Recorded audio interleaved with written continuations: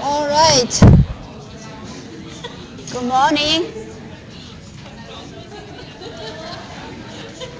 Okay, so this.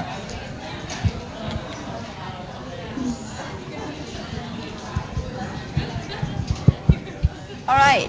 So it's the last day of class, right? Today. Oh, yes. um, let's see. We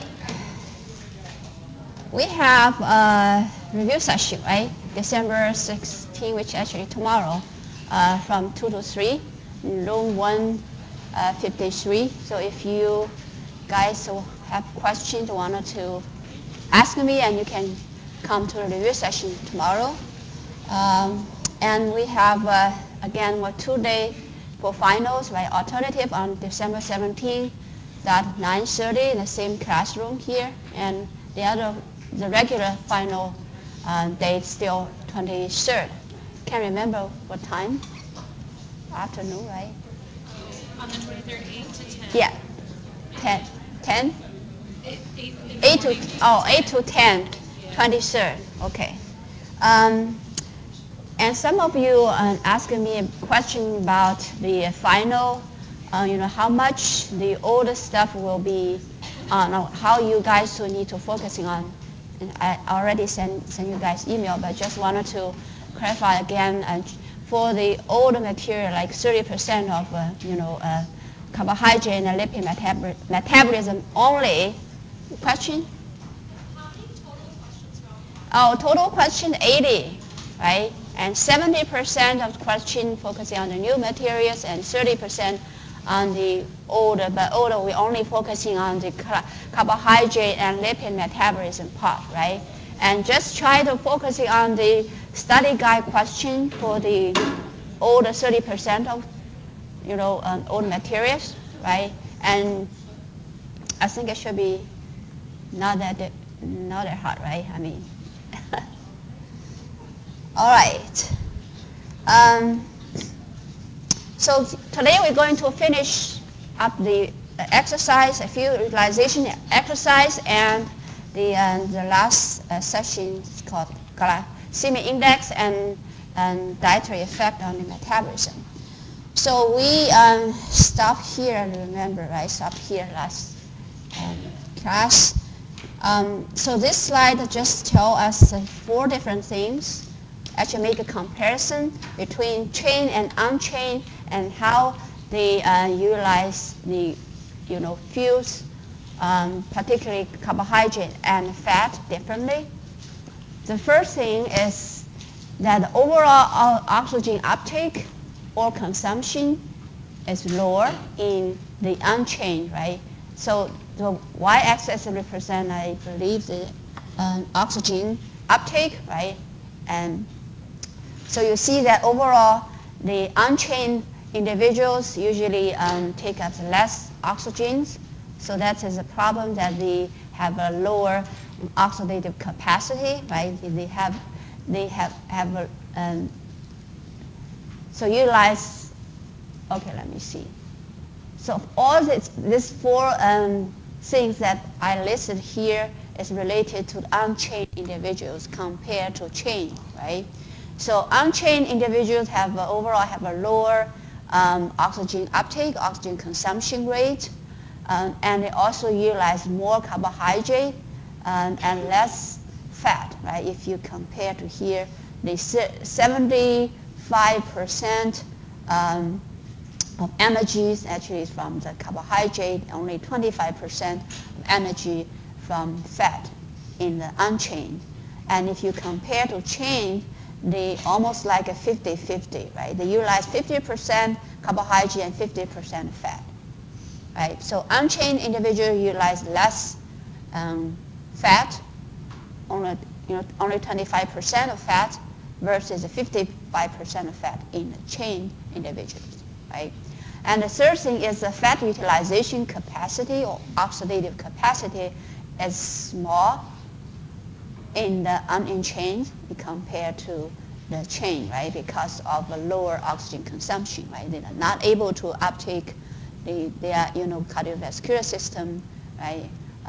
The not allow them to take more oxygens, so they have a lower oxygen consumption, so that's why they have a lower, fat utilization capacity. And last thing is the more glucose is partially oxidized to generate lactate in the unchained because they have more type 2X fibers are recruited, right? So try to remember these 4 different characteristics in terms of fuel utilization and metabolism in unchained individuals as compared to chained individuals, right? And here I wanted to talk a little bit more about the fuel utilization between chaining, before chaining, after chaining. So how chaining can change the fuel utilization, right? So the total energy utilization is not different between before and after, right? Chaining. But before chaining, usually they utilize more carbohydrate, right? Let me see. Can't see actually.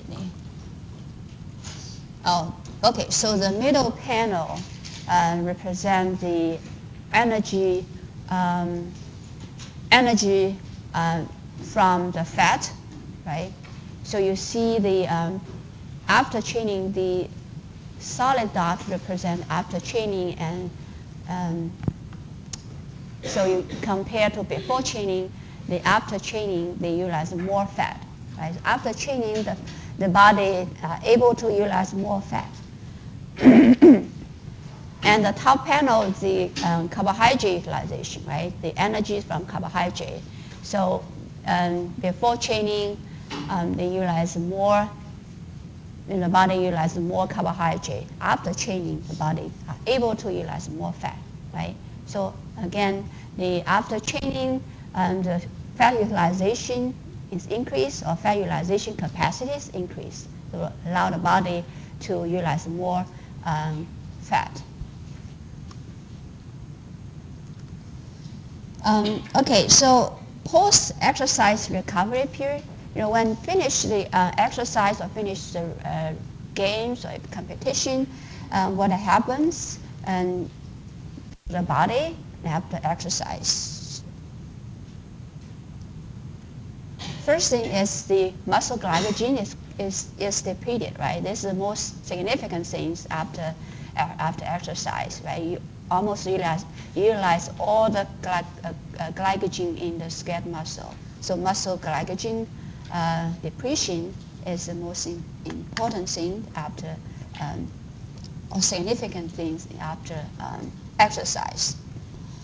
And glucose and fatty acids can be uptaken by muscle and utilized, right? So a lot of fatty acids is also being utilized to glucose. So insulin sensitivity in skeletal muscle is increased. And a major source of fuel for the body during the first 18 hours of recovery period, even we giving the individuals a high carbohydrate diet, what do you expect the major source of fuel during the post exercise period? Fatty acids, yes. Why? Right. So because of the glycogen is almost depleted, right? So actually, the body shut off the carbohydrate. So at this post exercise period, the most important thing is to rebuild glycogen, right? To resynthesize glycogen, rebuild glycogen. So that means that then we need to give them a high carbohydrate diet. But for the adaptation, for the physiological response of the body, even we give them a high carbohydrate diet, but the body actually preferentially utilize fat. The reason is try to save the glucose for resynthesis or for rebuild the glycogen, muscle glycogen, right? Does that make sense? Right? So try to remember, and after the post-exercise recovery period, body preferentially utilize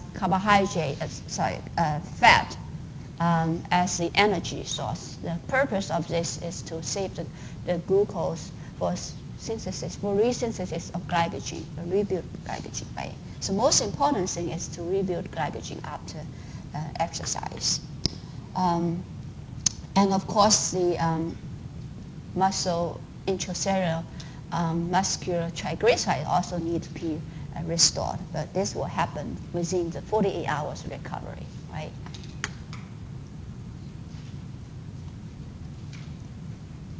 Right?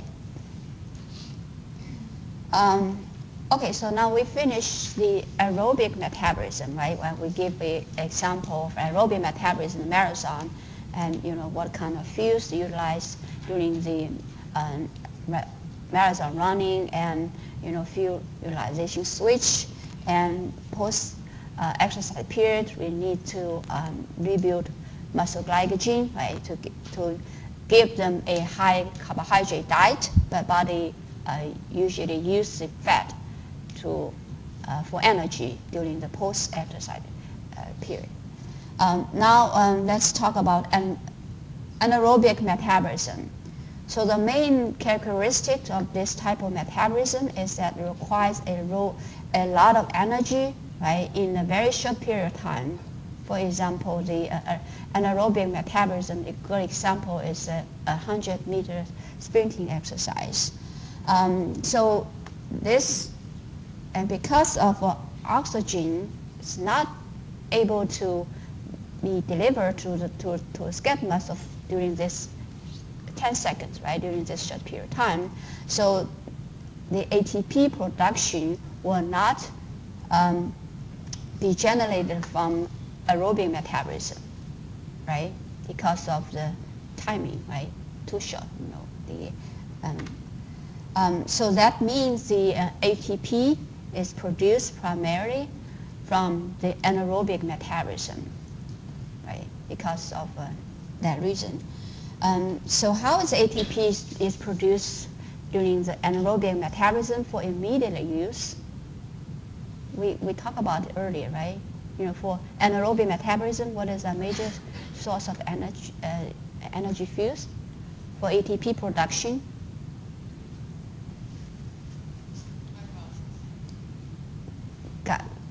Glycolysis pathway, but energy fuels,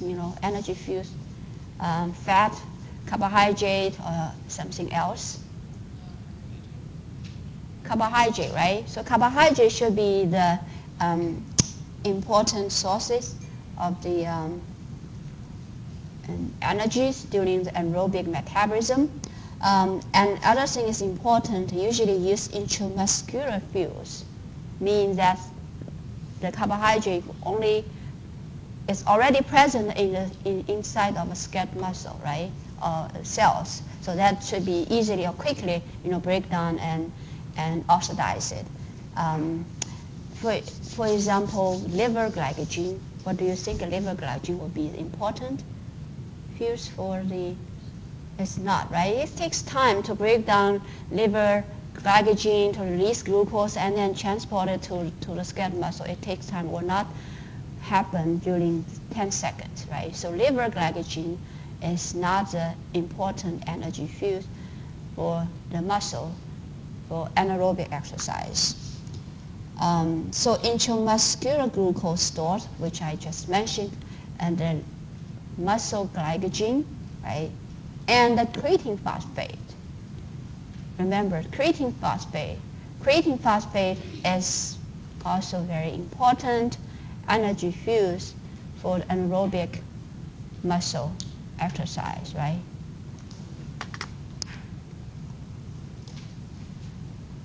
And glucose is usually is anaerobically metabolized, right, through the glycolysis pathway, and and just go to the partial oxidation and generate lactate. So anaerobic exercise usually can very easily to produce the lactate because of this metabolic characteristics, right? Anaerobic metabolism.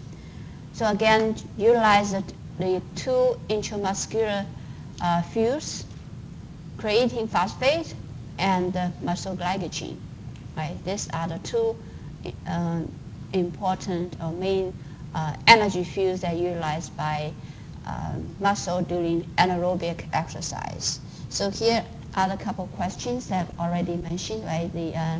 Is fat the main fuels for ATP production during anaerobic exercise? It's definitely not, right? Fat utilization requires oxygen, and this we mentioned the main reason that this type of exercise and is anaerobic because of the timing is so quick happening, and oxygen is not enough time to be delivered to the muscle. Second question, does liver glycogen store affect ATP production in anaerobic exercise? Not, right? We also explained, and it's also needs time to make this happen. And the third question, does muscle glycogen store affect ATP production in anaerobic exercise? Yes, of course, right? This is muscle glycogen is a major energy fuel for anaerobic exercise. And does creatine phosphate levels in muscle affect ATP production in aerobic exercise? Yes, right. So only muscle glycogen and creatine phosphate levels that affect the ATP production in anaerobic exercise, right? So for this, sprinting runners, you wanted to have them to store more glycogen or to have a more creatine phosphate in the muscle. All right, more about the sources of carbohydrate or the energy fuels during anaerobic exercise. We know that creatine phosphate is one of the important energy fuels, and glucose, particularly the muscle glycogen from muscle glycogen breakdown, right? But of course, the blood glucose is also served as energy fuels for anaerobic exercise because it should be quick enough to pick up glucose from the circulation, right, and directly oxidize. So. And so creatine phosphate is used for the first few seconds during the exercise because it is compared to break down the glycogen and oxidize glucose. And the creatine phosphate seems to be more quickly, right? Being metabolized and produce energies. For example, just one reactions. The creatine phosphate can be phosphorylated by creatine kinase and produce ATP, right? So this is just one reaction, and you can get ATP made. So this is very quick process. So that's why the creatine phosphate is the energy source for the first few seconds. So just talk about a little bit more the creatine, how creatine is made, synthesized in the body, and also from the food, right?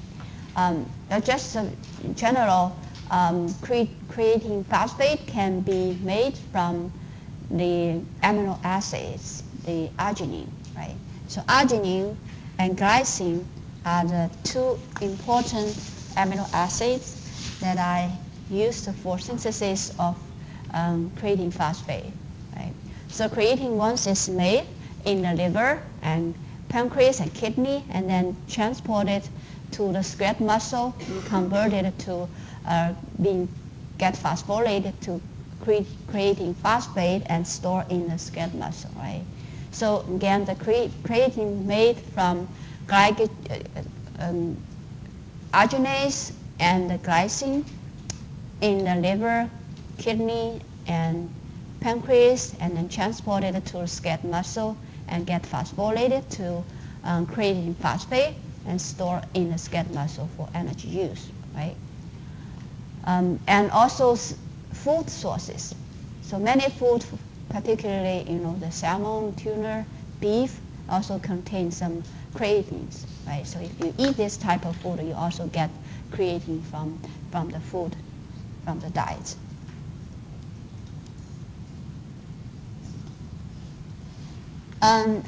So this slide tells us these two major fields, creatine phosphate and glycogen,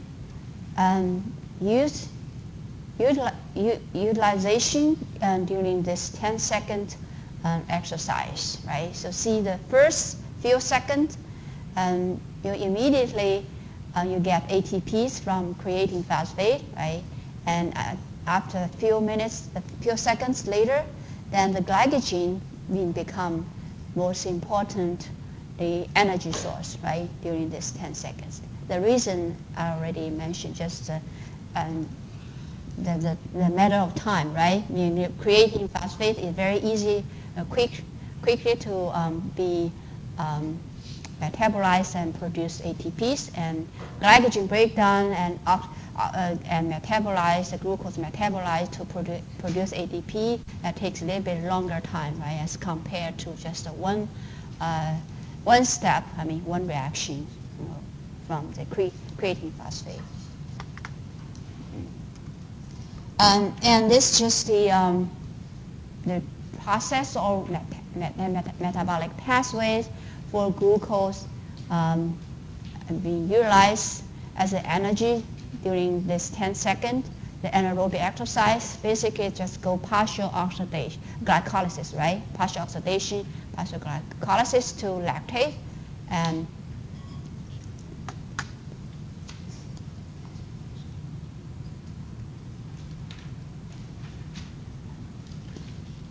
all right. So now let's move to the skeletal muscle adaptation in response to training. So what kind of the adaptation that our body needs to do in order to get better oxidation capacity, right? To be able to oxidize more fat and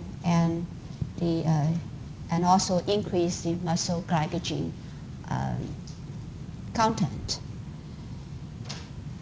So training, we all know, right, can improve the endurance. So these are the three aspects of the adaptation in response to training. So first of all is the cardiovascular adaptation, right? And this adaptation, the purpose of cardiovascular adaptation is to increase the oxygen, right, uptake and oxygen delivery to muscle and to increase oxidative capacity. So increase the cardiac output, increase gas exchange in the lungs, right, and also increase capillary density in the skeletal muscle to allow the more blood stream, right, flow into the skeletal muscle. And all these three things our body does is to increase oxygen delivery, right, oxygen uptake and delivery to the skeletal muscle. And the second aspect of adaptation is to increase mitochondrial number per unit mass of muscle, right? We only have oxygen is not enough, right? We also need mitochondria, more mitochondria to do the oxidation, right? Oxidative process. So mitochondrial number is also important and also be increased, and this increase will increase beta oxidation process and increase the reliance on fat utilization, right, or increase fat oxidation capacity, and less to decrease the reliance on the carbohydrate utilization, right? If we can utilize more fat, then we less rely on the carbohydrate store, right? The glycogen store. So decrease the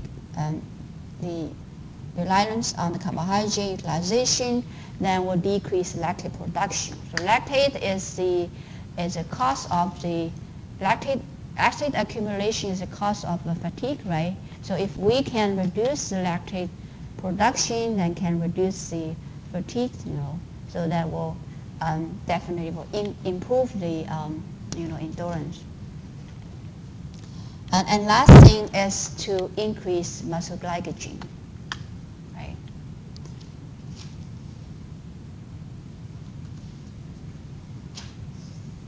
Okay, now carbohydrate loading, diet and exercise. Remember the carbohydrate, we notice that we know that the carbohydrate, the stored muscle glycogen store is also important, right? Affect the performance. Reason is because during the later stage of exercise, particularly from moderate to high intensity of exercise, the fat utilizations decrease, right? And have more rely on the carbohydrate metabolism and carbohydrate stores. So if we can increase glycogen stores, then we also can improve, particularly in the very last stage of a competition. I can improve the ATP production, right? Energy production. So the carbohydrate loading means the increase the sources of carbohydrate for energy. That's very important. So the most efficient way to increase carbohydrate loading is just give them a high carbohydrate diet, right? To allow them to eat more carbohydrate.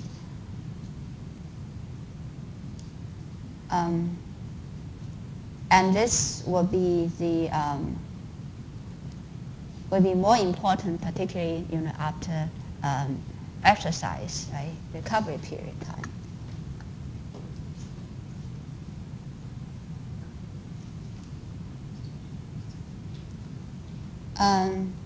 The question here: can a high fat diet help to build up muscle glycogen? If we don't give them a high carbohydrate diet, just a regular,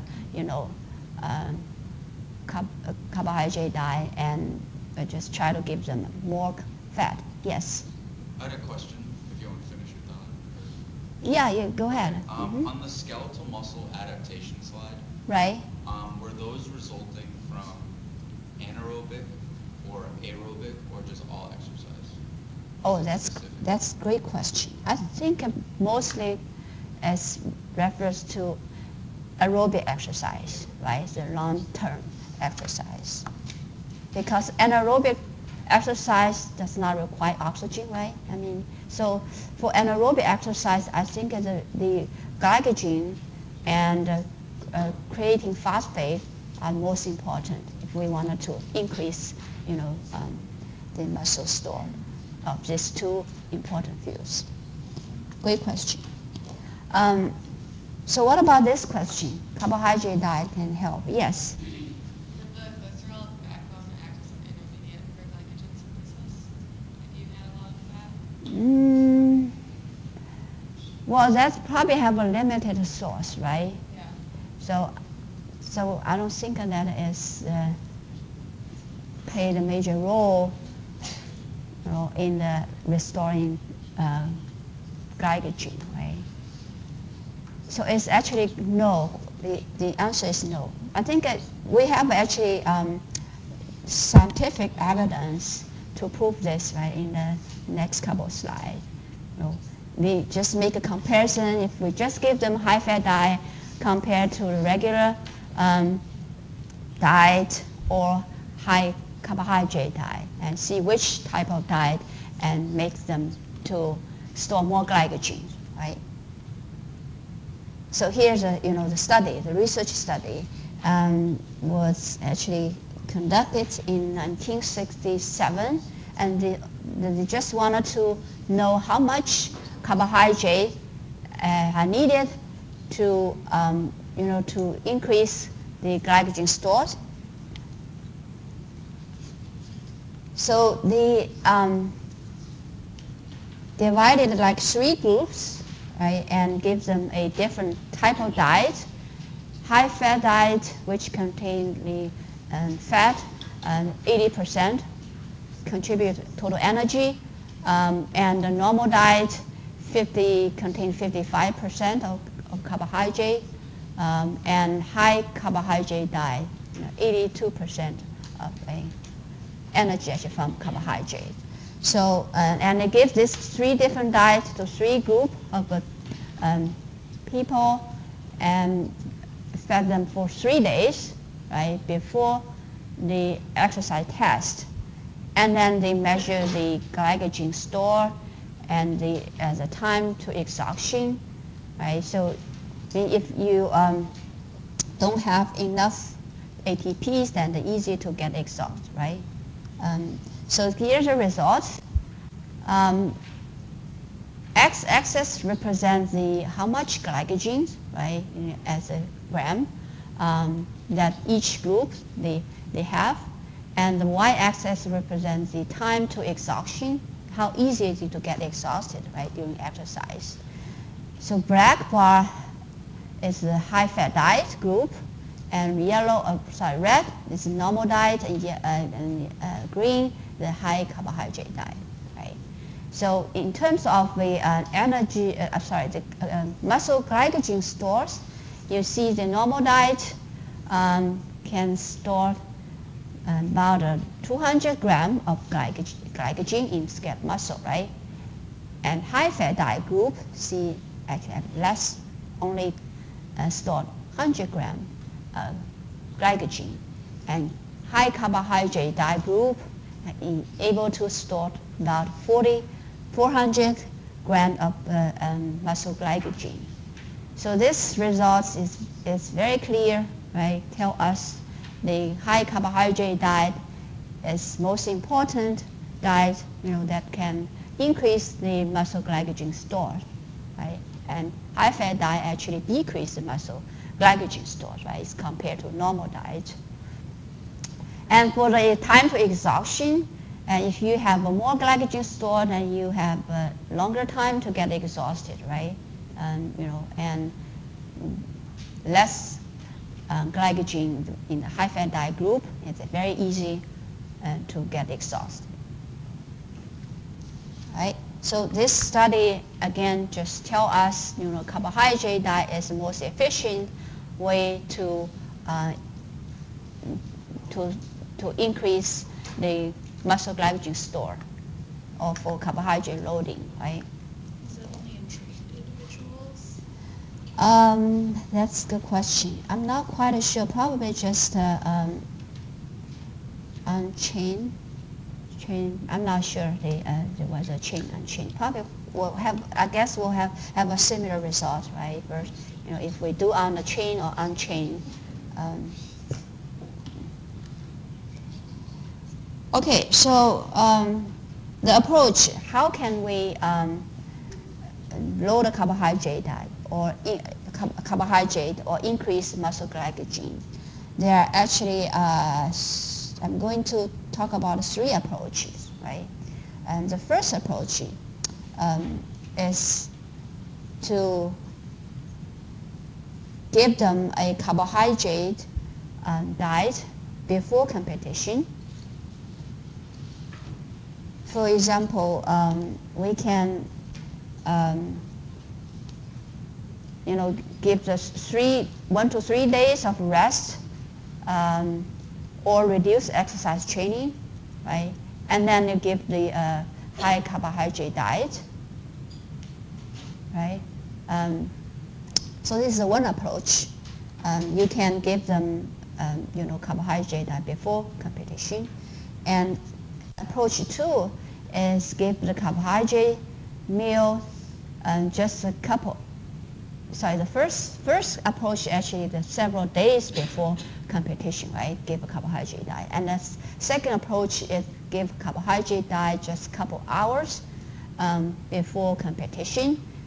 For example, 2 to 4 hours. So if competition takes less than 2 hours, and you can just give them a digestible food product or sport drinks, right? So be able to digest and absorb the carbohydrate into the body. And if the competition takes longer time, is longer than 2 hours, and we can consider to give the solid product, for example, bread, bananas, or energy bars, because they have a time to digest and absorb, right? So sorry, I probably kind of confused myself. I just wanted to repeat again. So for the second approach, if the competition is less than 2 hours, and we wanted to give something digestible, quickly being digested and absorbed product, right? Or sport drinks. And if the competition takes longer time, longer than 2 hours or 4 hours, and then you can, the solid product is okay, right? They have time to digest and absorb the glucose into the circulation. And the last approach, give them a carbohydrate drinks just during the competition. For example, cycling and running, or marathon running exercise. Then you can give them, sport drink. So because this glucose should be very, the sport drink usually contains a lot of glucose, right? So it should be very quickly, absorbed into the body. So, and the other type of intermittent high intensity sports, for example, some low intensity exercise combined with the repeated short distance sprinting, this type of exercise, for example, soccer, and I'm not sure, but football maybe you can also consider this type of exercise. And you can also give them a carbohydrate containing drinks or to help them to save some muscle glycogen for the last few minutes of the sprinting, at the end of the games, right? All right. Any questions about all this exercise? Okay, so now we finished the exercise, and we wanted to move on the last session, glycolysis index and diet effect on metabolism, right?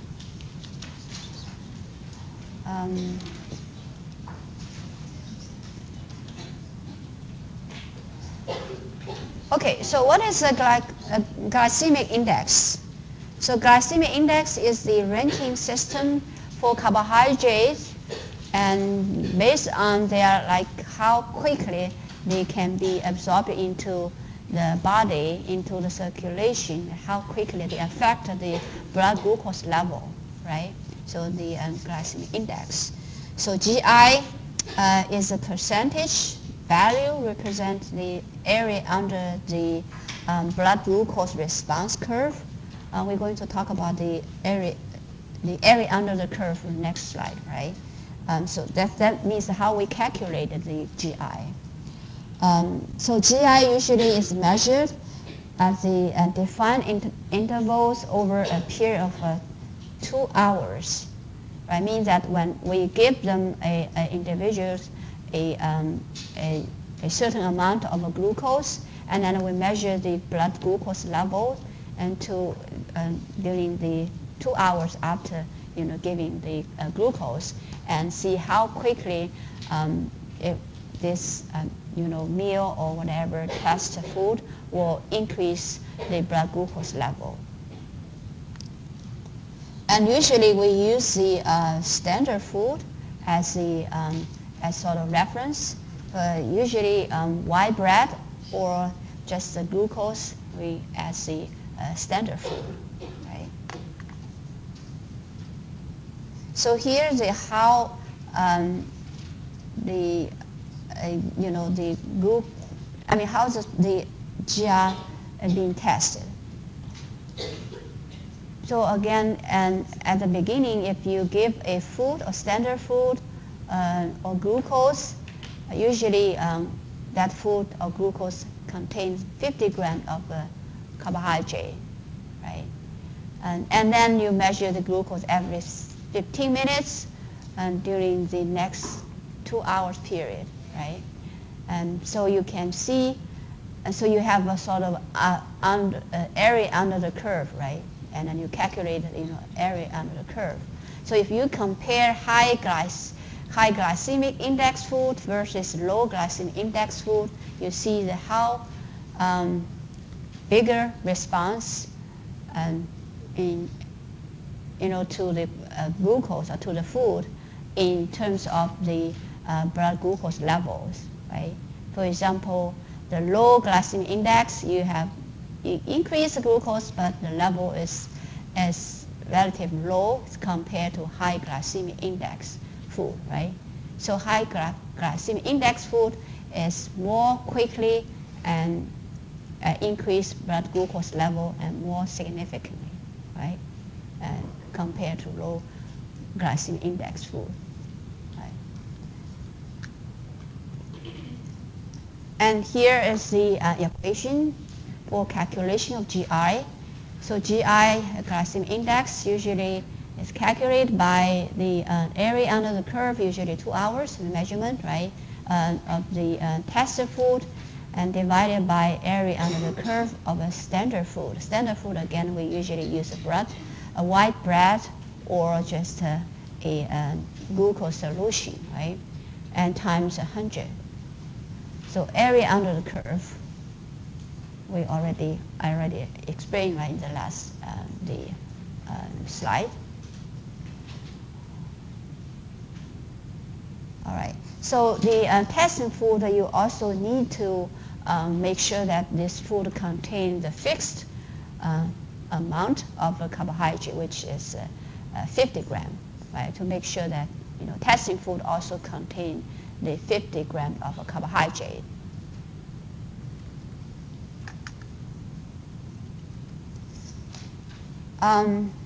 So glycemic index of food have 3 different levels: the low, medium, and high glycemic index.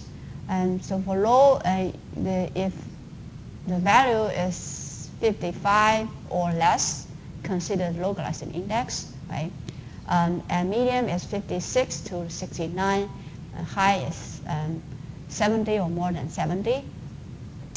As each categories, you have represent like food, different type food may belong to the low glycemic index food or high glycemic index food. For example, the most fruit and vegetables, and we consider whole grains are considered the low glycemic index food, and cornflakes or baked potatoes and some white rice or white bread is considered it belongs to the high glycemic index food, right?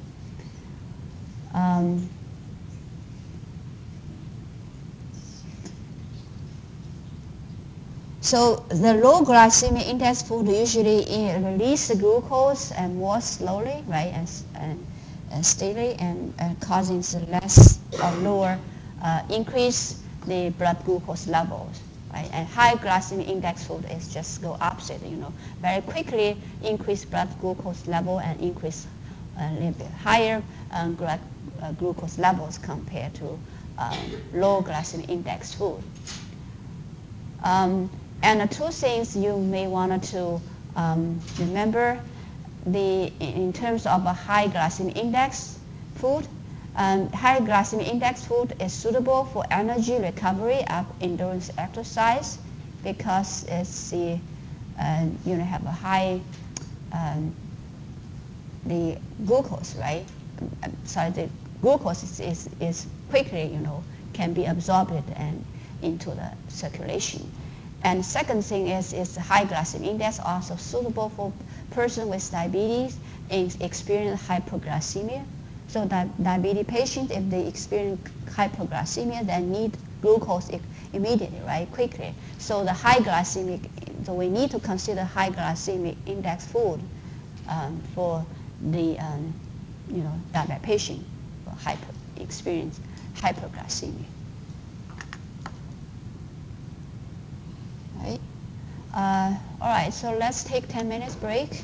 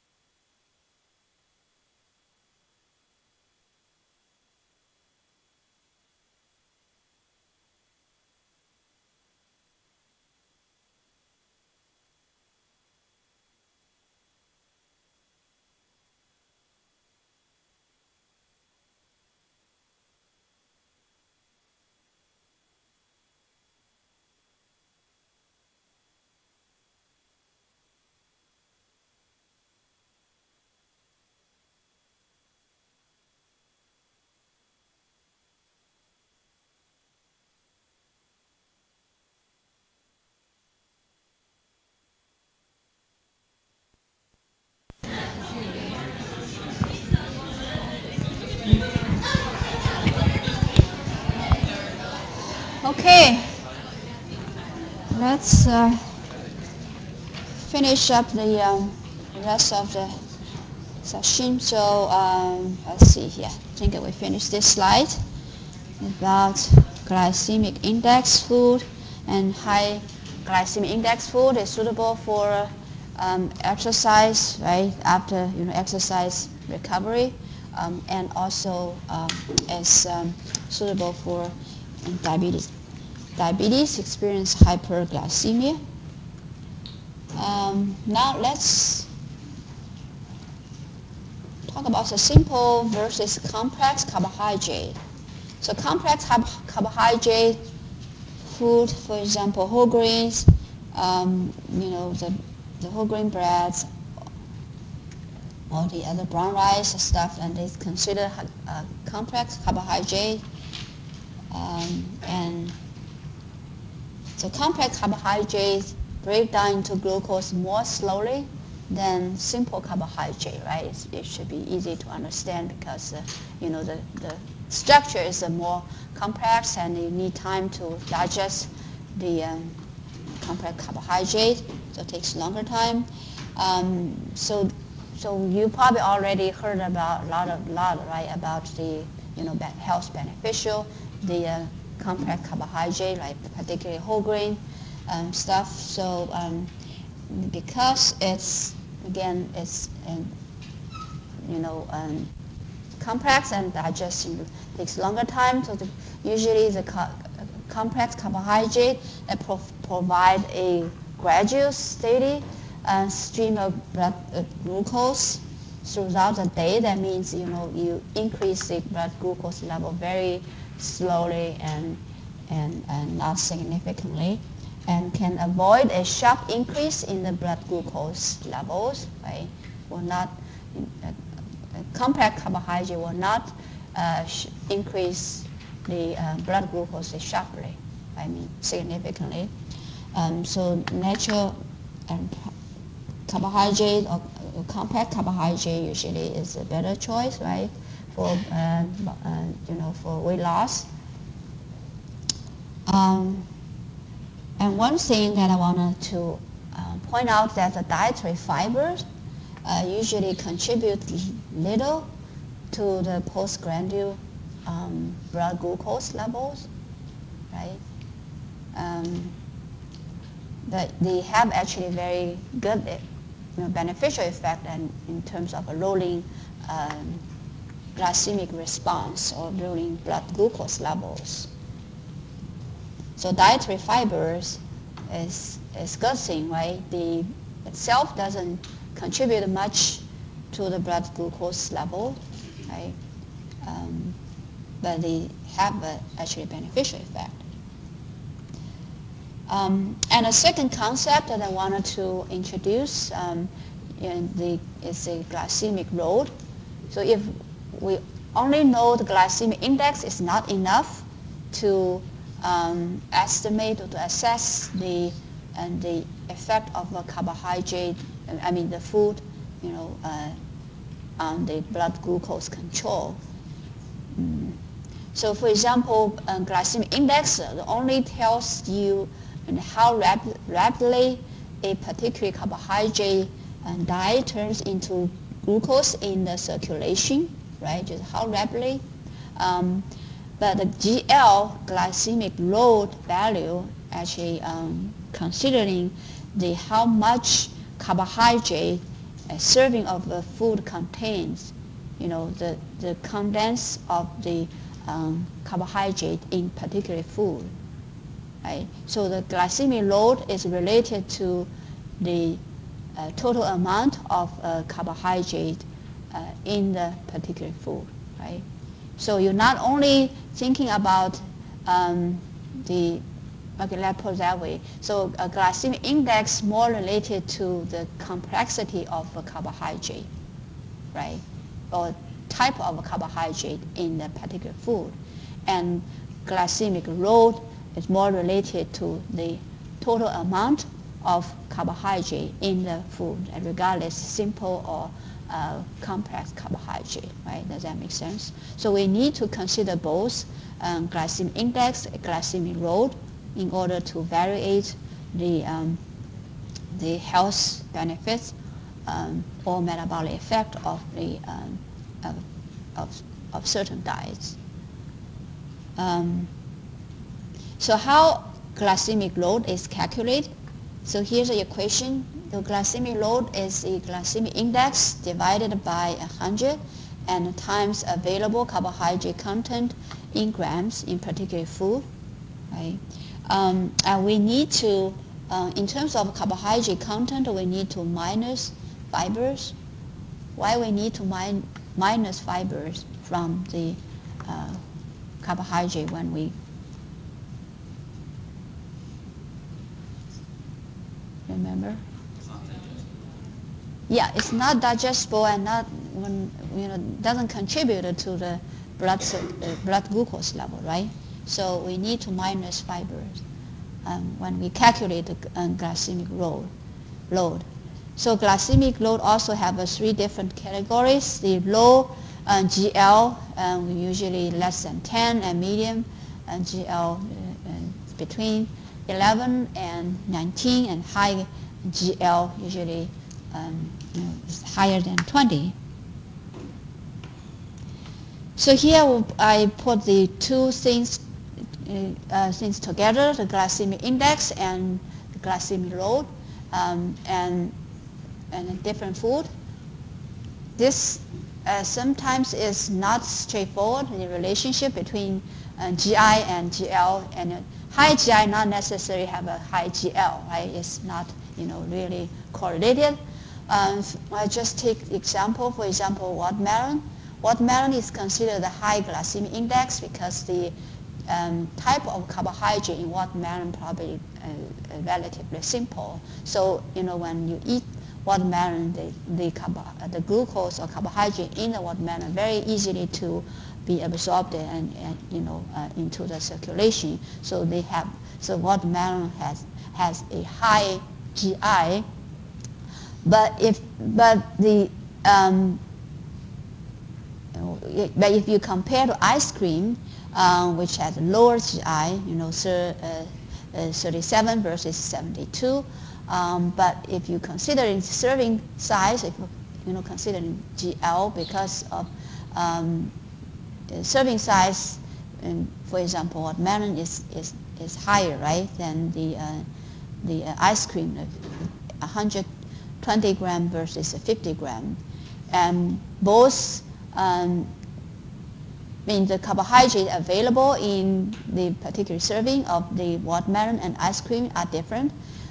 So for example, 120 gram of watermelon contains 6 gram carbohydrate, and 50 gram of ice cream contains 9 gram of carbohydrate.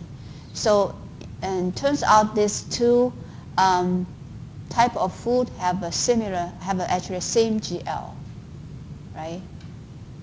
And 4. And if let's take another example. Let's see the mashed potatoes, right? Also have a high GI, and versus macaroni, right? Macaroni has a 47 and relatively lower GI compared to mashed potatoes, right? But they have a similar serving size, but they have a different content, right? A different amount of carbohydrate in this particular serving, right? For example, 20 gram carbohydrate are present in the 150 gram of mashed potatoes, and 48 carbohydrate, in the macaroni. So that means the macaroni have a more condensed of a carbohydrate, right? It contains more carbohydrate in per unit of a gram. So you see that glycemic load actually is different, right? Macaroni has higher GL than the mashed potatoes, right? Because of the amount of carbohydrate per gram in the macaroni is higher than in the potatoes. So again, if the relationship between GI and GL is not straightforward, the high GI food can have a lower GL if we eaten in a small amount, right? And or vice versa, if we have low GI food, if we can have a high GL if we eat a lot, right? Or the serving size is bigger or something like this. So it's really depends. So when we need to consider both GI and GL.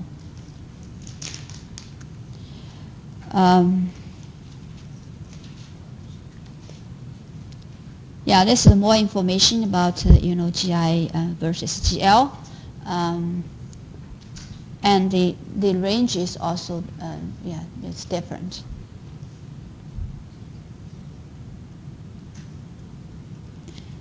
So this slide, I think I just try to give a example, to say why we need to consider both GLI and GL. And I take watermelon as an example and calculate the GL. For example, watermelon GI is 72, right? And the type of carbohydrate in watermelon relatively simple, so they can cause a large glycemic response, right? For example, watermelon has the 6 grams of carbohydrate available, right, per serving.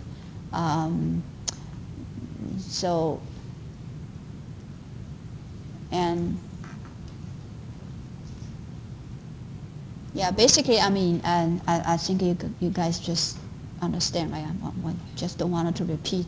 They depend on the how complex of carbohydrate in the food, which is related to GI, and how much carbohydrate how in the food per gram, which is related to the GL. And other thing is that combining food, for example, if your food have also not just the carbohydrate, right, also have a protein and fat, that will also affect the absorption of glucose, right, can reduce the glycemic response.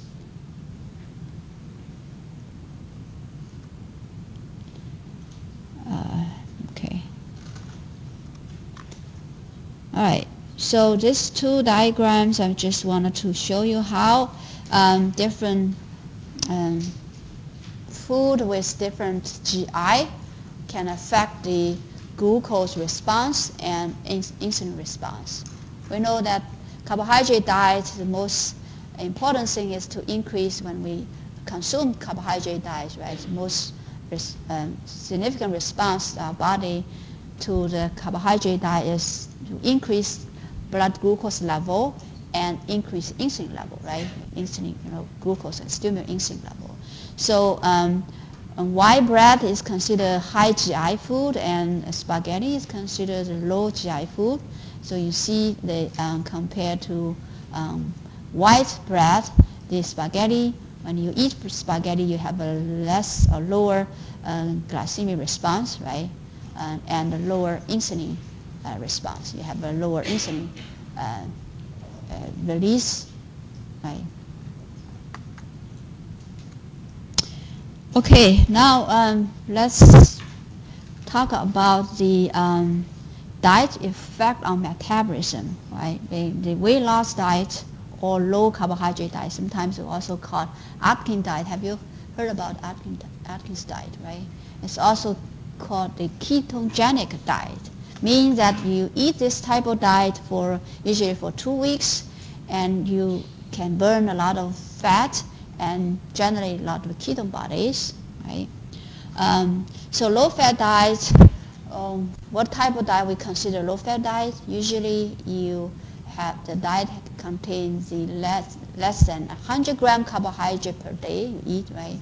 And this type of diet we consider low carbohydrate diet, and nutrient distribution in this low carbohydrate diet usually 50 to 60% from fat and less than 30% from carbohydrate, right? And you can still keep 20 to 30% of energy from proteins.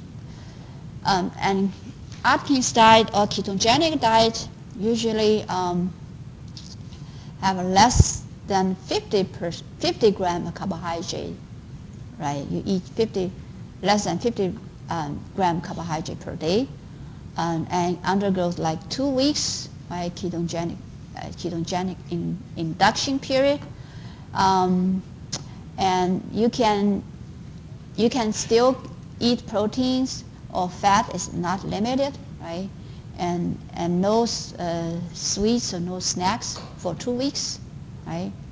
And the common metabolic changes, after 2 weeks of a ketogenic diet consumption is ketosis. I mean, you produce a lot of ketone bodies in the body. So this is the reason why we call this a ketogenic diet, right? Now I wanted to tell you how the metabolic changes and how our body generates the ketone bodies when we eat this type of diet, right? So remember, this is a low carbohydrate diet, right? We don't have a lot of carbohydrate in the diet. That means we absorb less glucose and in the body. So this compared to the normal diet, if we eat ketogenic diet and we have much lower blood glucose level, right, compared to the normal diet. So blood glucose level is lower, and what happens to the insulin compared to normal diet? Have less insulin release, right? Because you have a lower blood glucose to stimulate insulin release. So you have lower insulin levels and higher glucagon levels. And how the other part of the body or the other tissues will change the metabolism in response to low insulin level and high glucagon levels. Let's look at I think the most significant changes in the adipose tissue, right? And also the liver. So liver, because of glucose levels low, right, and insulin levels decrease, glucagon levels increase, so that will see the many metabolic pathways in the liver. Let's look at one by one, right? How about the glycogen breakdown or glycogen synthesis pathways in the liver when we eat low-fat diet, a low-carbohydrate diet? Will go down, right? We don't have enough glucose to be used for glycogen synthesis, so glycogen synthesis pathways just goes down. And what about the glycogen breakdown pathway? Will be up, right? We wanted to make glucose and release glucose into circulation because other tissues need glucose, right? We don't have enough from the diet, so we need to utilize the stored glycogen. So liver glycogen breakdown increase and gluconeogenesis pathway will also be increased, right, in the liver. And what about lipogenesis, fatty acid synthesis in the liver?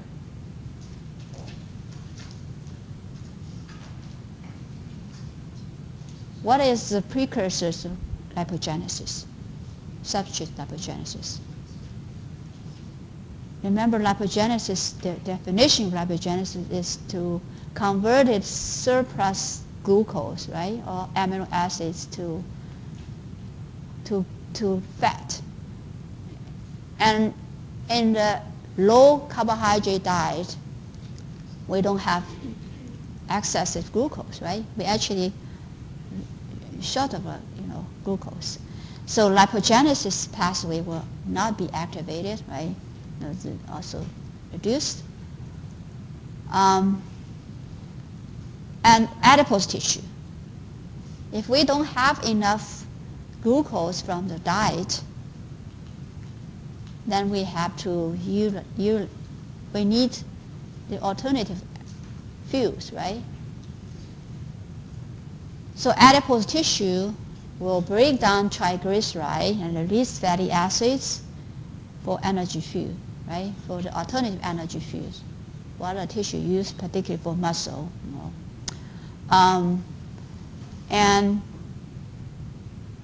And glycerol also released and serve as the precursor for gluconeogenesis in the liver.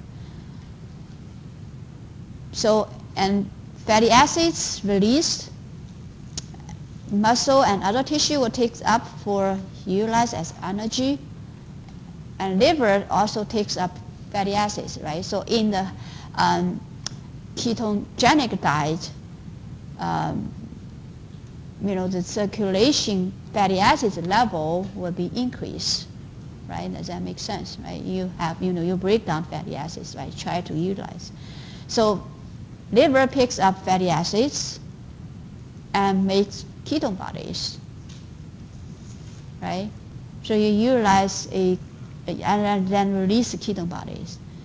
So that's the reason why you have higher levels of ketone bodies into the circulation in the individuals that consume the low carbohydrate diet or ketogenic diet.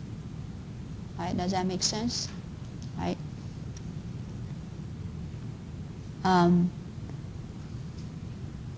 And fatty acids will, or ketone bodies both actually oxidize by skeletal muscle, and ketone body will also utilized by brain and other tissues as well. So this is sort of the mechanism, for ketogenic diet, and so how ketogenic diet or low carbohydrate diet affect the metabolism. Again, the whole process or pathway is that you have a low glucose levels, blood glucose levels, after consume the low carbohydrate diet, and then you stimulate glucagon release and induce less insulin, stimulate less insulin secretion. So the low insulin level and high glucagon levels will promote the the changes in metabolism in the liver and in the adipose tissue. So liver just try to make more glucose, right, and release to for the other important tissue, brain and red blood cell use. But in the meantime, the adipose tissue and break down triglyceride and provide alternative fuels for the tissue use, and also the high fatty acids level will promote the ketone body synthesis, and you generate or produce a lot of ketone bodies. All right, so here's sort of the summarize of what I described in the last diagram. And after consume a low carbohydrate diet, and you decrease the blood glucose level, decrease the insulin levels, and body utilize more glycogens, and gluconeogenesis will be increased to maintain circulating blood glucose level, particularly during the fasting condition, and lipolysis is increased, release fatty acids, and fat oxidation in liver increase, muscle increase, and the ketone bodies will also synthesized, right, and from the liver. So the consequences of all of this metabolic change is to leads to fat loss, right? You utilize a lot of fat, right, from the adipose tissue. So eventually you lose weight after 2 weeks of the ketogenic diet. All right, and something I just wanted to mention about the longevity, right? I don't know if you guys are familiar with this book, The Blue Zones No, you did? You read? Okay, that's good. So just talking about the region in the world that the people can live healthy and live longer and over the age of 100. Yes. So and people kind of interesting, why they can live longer. I mean, what are kind of things that make them live longer. So what they find out, actually the three places or regions in the world, like one actually in the United States, in Loma Linda in California, and other two in Japan or Italy, right?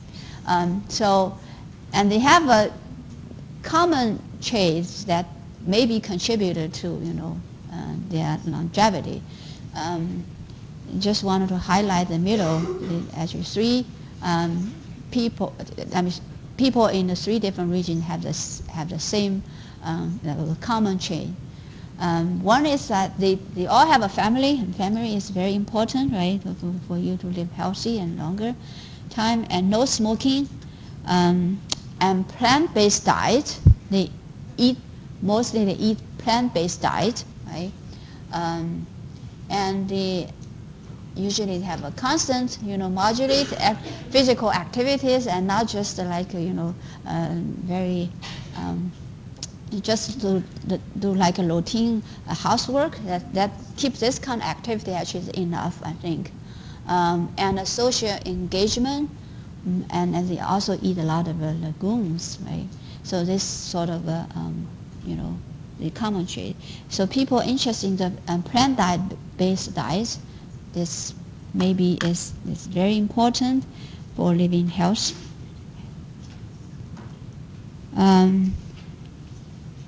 So for the last, probably more than, for last years, I think the plant-based diet it came kind of very popular, right? So I just wanted to tell you a little bit more about the plant-based diet. So basically, the vegan diet versus ADA dietary recommendations. So vegan diet usually have a low fat and low glycemic index, and plant-based diet, 10% of energy from in this type of diet, 10% of energy from fat, and 15 from protein, 75 from carbohydrate. And usually it's complex carbohydrate, right? They have a lower glycemic index, the carbohydrate. And contains a lot of vegetables, fruits, grains, and legumes. And if you compare to the ADA dietary recommendation, in this recommendation guide, 15 to 20% energy from protein, less than 7% energy from saturated fat, and 60 to 70% energy from carbohydrate, usually monounsaturated fat, right? So the vegan diet, I think, contains a little bit more carbohydrate diet actually from the complex carbohydrate. So, for vegan diet, you need to avoid animal products and fatty foods such as added oils and fried products, right?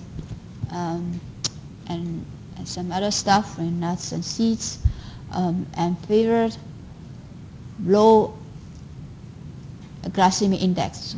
This is very important. You need to pick something that have a low glycemic index, right? Food such as beans and green vegetables, and protein, energy intake, and carbohydrate intake were not limited, right?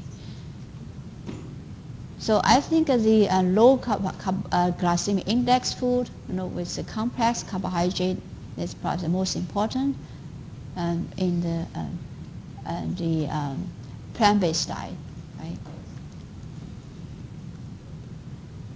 And they did experiment on the subjects for over 22 weeks, a study period, right? we make a comparison, the vegan diet versus ADA recommended diet, right? The two groups, they eat vegan diet or ADA recommended diet. After 22 weeks of study, you can see that from the vegan group, the 43% of the participants that reduced their diabetic complications, and versus only 26% of subjects, in the ADA group and reduce the diabetic complications. So you can see actually vegan diet is the more effective, right, compared to ADA diet. And also they have a lower and their AIC by like 1.3%, and the ADA group only lower by 0.38%. And they have a similar rate, like reduced LDL by 21.6% in two groups. But in the vegan group, they lost 14.3 pounds in body weight, and for 88 group, and only lost like 6.8 pounds, right? So just wanted to make you aware that the plant-based diet is very efficient diet for the weight loss, right? All right, so I think this is the last slide for this class in the semester. So what you learn from this class is, actually, calorie restriction, you also well known, right? And it's related to longevity. So tells we eat less, can live longer, and diet can be medicine, right? All right. So any questions about all the material that we covered today? No? All right. One more thing, I just want to remind you again. I'm not sure that the deadline for the evaluation is tomorrow or today. Tomorrow? Yeah, tomorrow. Okay, so please, right? So do me a favor if you have not done this, right? It's very important for me, also for future students, and I can see what kind of comments you give me, and we'll try to improve in the future, right? Thank you.